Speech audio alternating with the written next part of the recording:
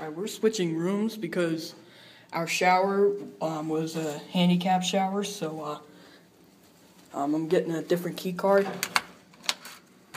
So this is the new room. Wow, the bathroom is a little bit better. Shower, nicer. Smaller, but nicer. Bigger mirror. I can tell you that for a fact. And I think like the last room, we have a safe, coffee, lamp. Let's watch this lamp. And we have a standard LG. Not going to show a whole lot. Again, the Hilton logo. Just many drawers and many storage spaces.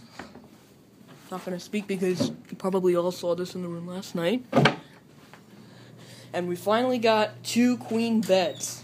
Now, we did get upgraded down 12 floors. Let's see how the view is. Okay. It's, it's a little bit better.